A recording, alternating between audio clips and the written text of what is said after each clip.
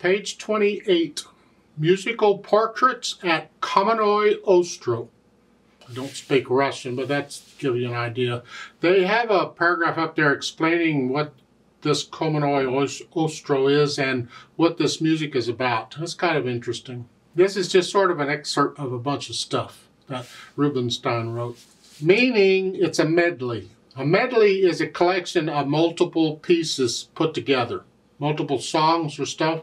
So a medley, this is 3 different pieces he wrote out of 24 that the arranger is just stuck together as a medley. And it gets tricky because in a medley, you can time signature change, key signature can change, all kinds of things can change from piece to piece. Here, it isn't doing that. You're staying in 4/4 time throughout, and you're staying in 1 sharp throughout. Now, whether you're in G major or E minor throughout, I don't know. We have to look at that. But all I can say is at the beginning, it looks like it's starting in E minor, and at the end, you're ending in G major. What it does in the middle, who knows? So let's find out. Right hand first, let's just get the fingering in the notes here. Here, 1, 2, 3, 1, 2, 4, 1. Just lift up and move.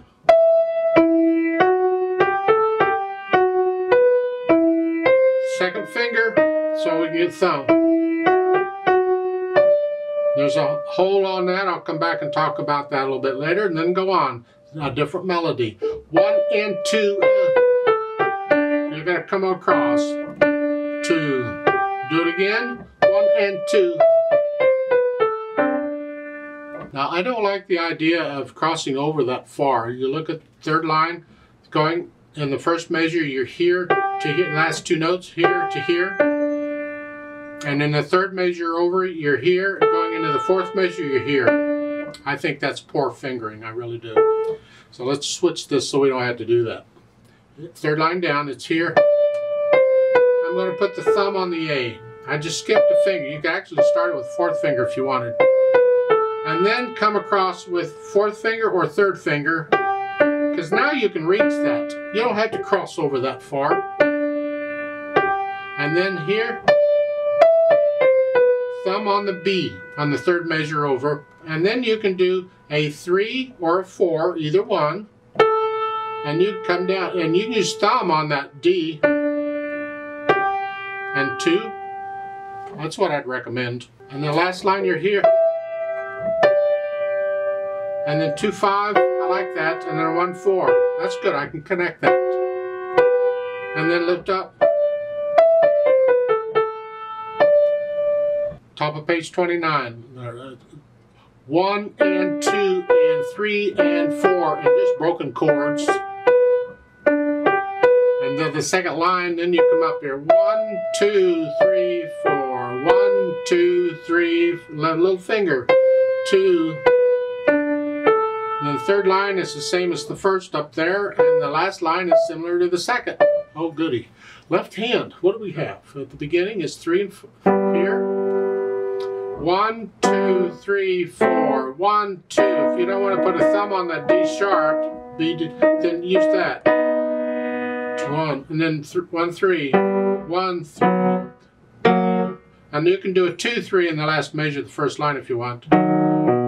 Or if you want to do that, that's fine too. You decide which fingering you want to do. 2nd line is similar to that. Let's go to the 3rd line. I'd like to be able to do a 5, 2, 4, 1. The problem is you got to have really big hands for that. So the fingering they're showing works fine. You just use thumb on the top one and 5, 4 on the bottom. And the next line, you're here. 5 or 4, whichever, here, and a 2, 5 here. This is the last line, 2nd measure on page 28. It's a little awkward here. And the 2nd measure, that last line. I recommend, if you can, it's a little tricky. The fingering in the book will work, but you're using the same finger.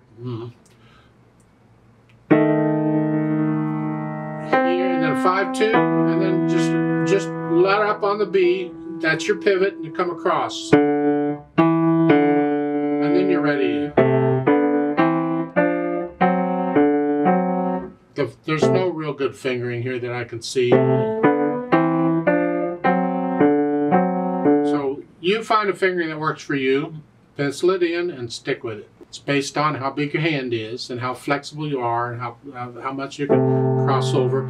The fingering in the book they're showing.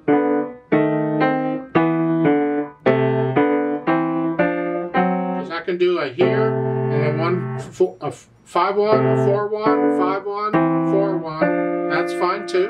Whatever. And then a 3. On top of page 29, it calms down. Fourth finger there in the third measure for the B. Fourth finger, not third.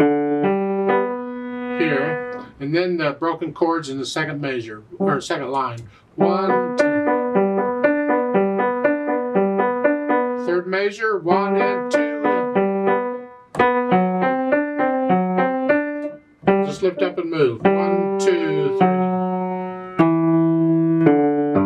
Put the hands together slowly.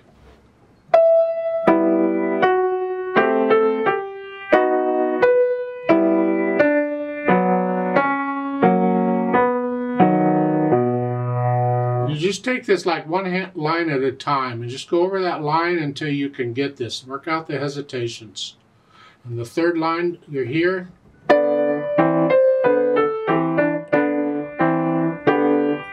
Do the best you can. And again, just take it one line at a time and work it out until you get rid of the hesitations. Top of page 29, it's here.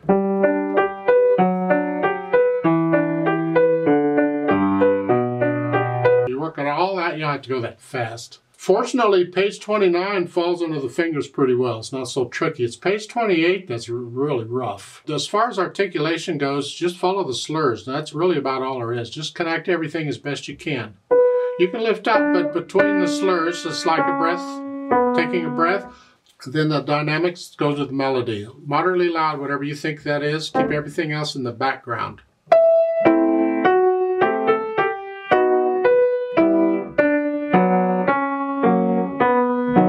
I tend to come down a little bit because you shape the phrases, you come down at the end of the phrase. You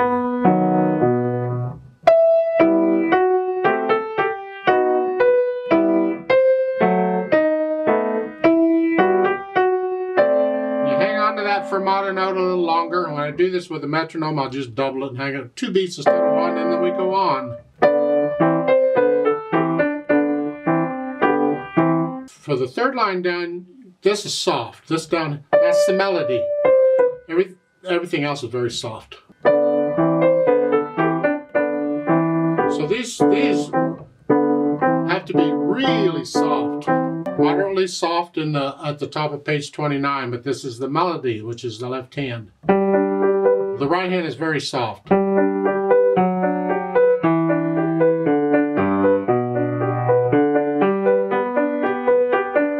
The second line, the right hand gets the melody.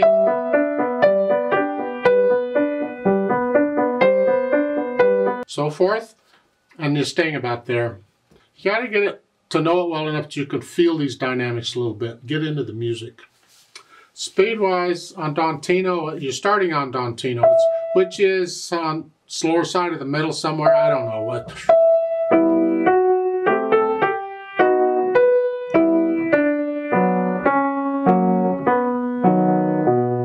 Maybe you've 1, 2, 3, that's too fast for you. What do you think on Dantino is? It's not fast, and it's not a moderato speed. It's not really slow, it's just leisurely. Then when you get to the third line, speed it up a little bit to moderato.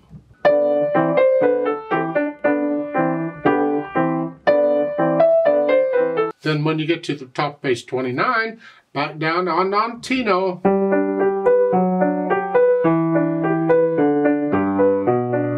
So forth, and you stay that way. So really just the last 2 lines on page 28 are a little faster than the others, but it never goes really fast. Then they've added pedal. Well, goody. They're just overlapping everything. Okay. I like to hear the rest in the left hand myself, but they're doing it this way. If I pedal it the way it's shown, this is how it sounds. It's overlapping.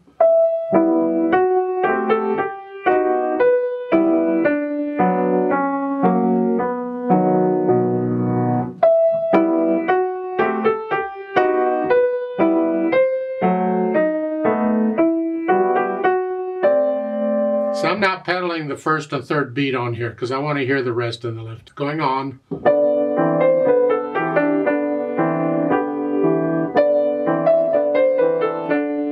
So far, and this is pedaling it all the way through. On page 29 again, pedal it all.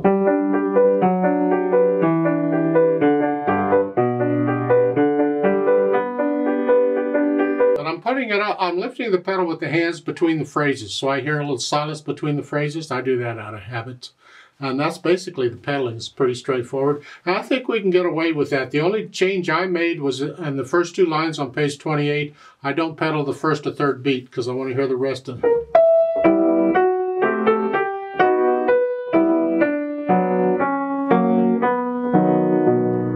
I'll want to hear the rest in the left hand.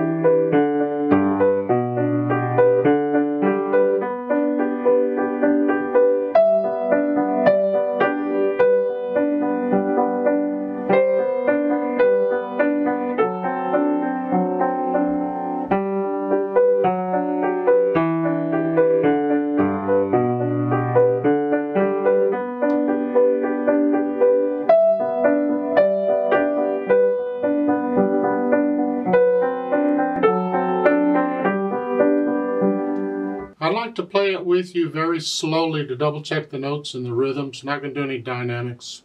I'm going to pedal it pretty much like I suggested, which is like it's marked except for the first two lines on page 28. The fermata note I'm going to hold 2 counts instead of 1. I'm going to take it all the same speed. I can't change the speeds. So let's just try it really, really slowly. We're not performing it. We're just checking notes and rhythms here. I'll give us 4 counts.